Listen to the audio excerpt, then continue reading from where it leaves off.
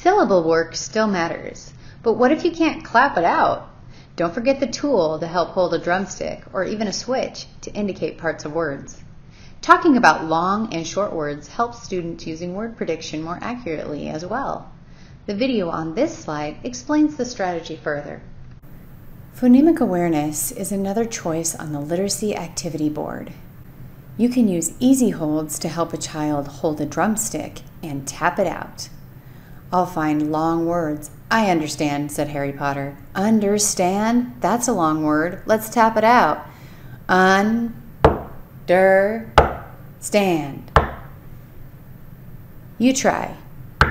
Understand.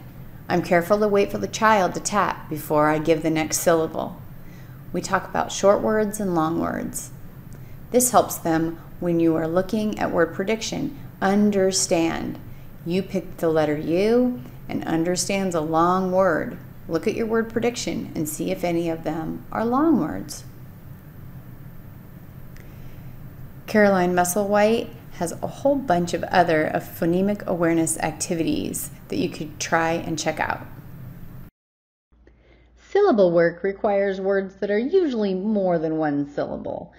Caroline Musselwhite has an activity here that encourages you to clap it out, tap it out, stretch the word, spell the word, tell the word, sing the word.